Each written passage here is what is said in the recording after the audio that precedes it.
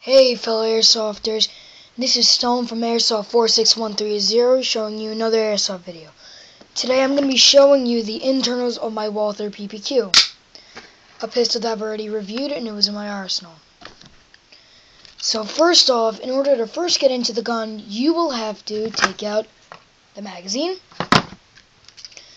You can half cock it, but I don't choose to half cock it. Now, gun right there. Now you're going to see this little tab. You're going to want to pull it like that, then put a wee bit of pressure. So put that like that.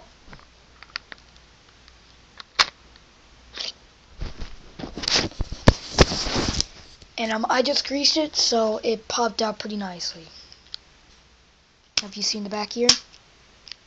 That's basically the firing way. There's my quad rail right there.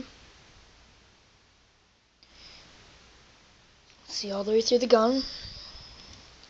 Starting off, well, now at the top, you've got your spring right there.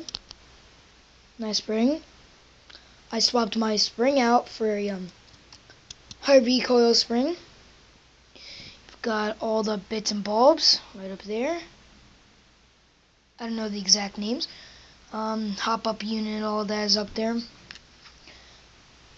Actually, I think that you can adjust the hop-up there, but this was the internals of my pistol. And my next video will be the internals of my main gun, the Ares M4 CQC BK. Thank you, and have a nice day. Sayonara.